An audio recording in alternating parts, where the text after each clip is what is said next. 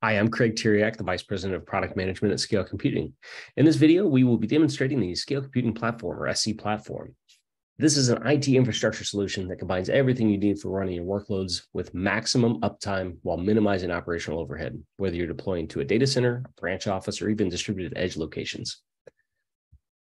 SC Platform is really made up of two distinct pieces of software that work together seamlessly. On one side, you have SC Hypercore, which is our hyperconverged software stack that combines virtualization, server storage, disaster recovery, and backup into an appliance-like experience for running your workloads on premises. And on the other side, you have SC Fleet Manager, which is a really powerful cloud-based fleet management tool for the orchestration and management of your fleet of hypercore-based clusters, whether that's 1 or 10,000. And in today's video, you'll notice a few things. We'll highlight simplicity, we'll highlight availability, and we'll highlight scalability. For simplicity, let's first start by logging into Fleet Manager. Here, I've pointed my browser to fleet.scalecomputing.com, and I'm going to log in with Google. And once logged in, I'm presented with a dashboard that shows me my entire fleet and the current health of that fleet. But I'm going to pass over this to go to the Clusters tab to show you the experience of zero-touch provisioning. The very first time you interact with Hypercore and Fleet Manager, it's going to be to add a new cluster into your environment. You've just ordered a cluster, you've received your credentials to log into Fleet Manager for the first time. And this is where you'll stage your cluster. So I'm going to create a name, I'll give it a net mask, give it a gateway. Backplane net mask, I'll leave the same, and then finally add a node. And whether you're adding a single node or whether you're adding multiple nodes, the process is the same. You simply define what you need for this workload in this environment with the backplane and LAN IP. And then we pre-populate it with the software license. Now, there is a separate demonstration that I would welcome you to go to around zero-touch provisioning. We won't go through the entire process here. The concept, though, is that you've staged the cluster so that somebody can plug in the networking, plug in the power, and you don't have to have IT resources with that expertise on premises to install the cluster.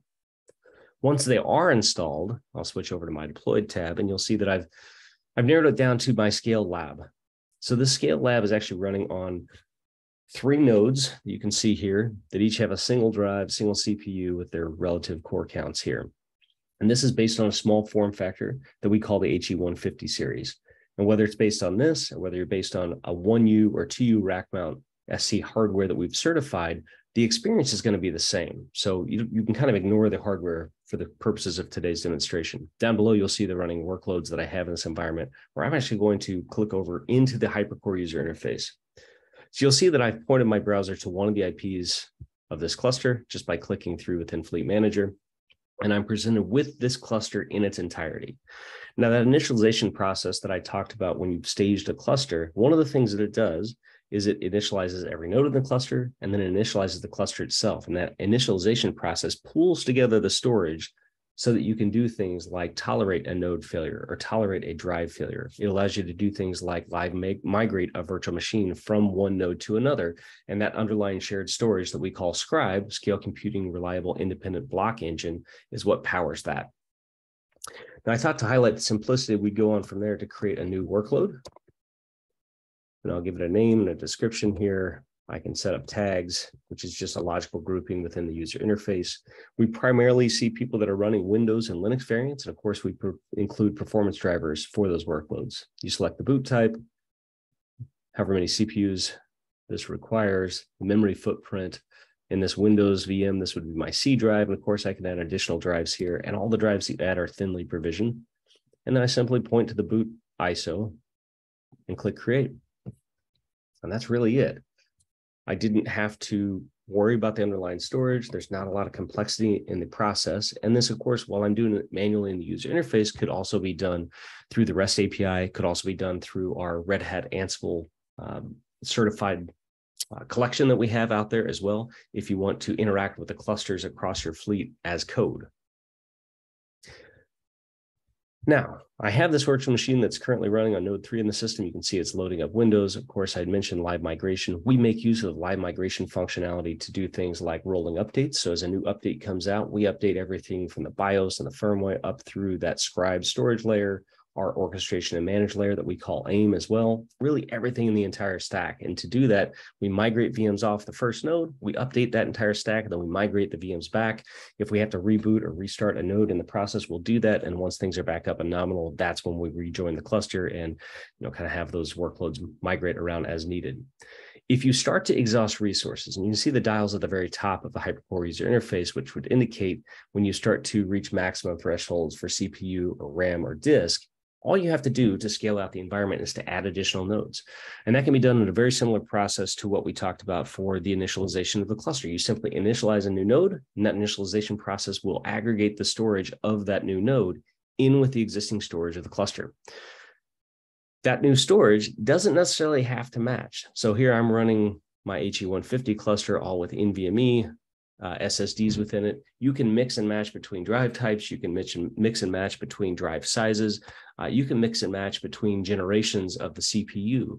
There's a lot of flexibility in that mix and match scale out nature of this infrastructure. And because of that, it's a really powerful tool because you can buy what you need today, knowing that you can just add resources down the road as your environment changes. So that's simplicity. We've also briefly touched on the scalability within the scale out nature of an individual cluster. We'll talk about scalability in terms of management here in a minute. But first, I thought I'd show off availability and what it's like to experience a node failure. So here I've actually pulled the power on one of my nodes in this 3-node system, which I believe is the 3rd node. I briefly mentioned as I was talking about the update process, orchestration and management engine that we call AIM. That's Autonomous Infrastructure Management Engine. It's really an AI ops functionality that's built into Hypercore that allows us to run in a really autonomous environments, knowing that the system has all the intelligence it needs to run there locally. So as that VM was starting up, I didn't mention this, but one of the things it's looking at is the available resources at that point in time. It can pick and place that workload wherever it needs to run. Obviously, it's also monitoring thousands of conditions related to things like, can it communicate on the backplane for all of the nodes in the system? If it can't, you'll start to see conditions that are set within the environment that say, I can no longer reach this node. As a result, data redundancy is degraded because that scribe storage layer is really creating 2 blocks of data. Placing those blocks in different failure groups is what allows us to tolerate node failures. And this is the first indication that we cannot tolerate another node failure. We have data redundancy degraded here on that 3rd node. Now, what you'll also notice is that as the administrator, I don't necessarily have to worry about running to the data center to restart those workloads. That happens automatically as part of this process of data redundancy being degraded, the node being marked as out, and you'll see it go offline as it goes through the stages. And it's not some kind of transient error where it's not just able to communicate on the backplane. Now, when we talk about the availability of this, of course, it's all around those workloads coming back online. Through that process, as an administrator, obviously you'll see those alerts populate here within the user interface of Hypercore. You'll also see them through syslog. If you have that set up, you'll see them through the email alerts that can come directly from the system itself. And then, of course, when you pair that with Fleet Manager, you'll start to see those populate in Fleet Manager as well. All the conditions that you see in Hypercore propagate up to that. So here you notice my VM's back up and running. Life is good in terms of the users able to connect into this workload and continue operations at this site. Meanwhile, I've received the notifications that allow me as the administrator to take action. So here, this is propagating up to Fleet Manager. And this is really the last piece of what I call scalability, because the scalability within a cluster is very important to match the resources of the workloads that you have there on premises, but scalability is also about management at scale, because this data redundancy is degraded. While it is important, and it's really in the context of everything I have going within my fleet, that I can use that to determine how important is this compared to everything else. So in today's presentation, we talked about the simplicity of SE Platform, the availability of SE Platform, and finally, the scalability of SE Platform. If you have additional questions about the product, please do reach out to us at scalecomputing.com. Thank you.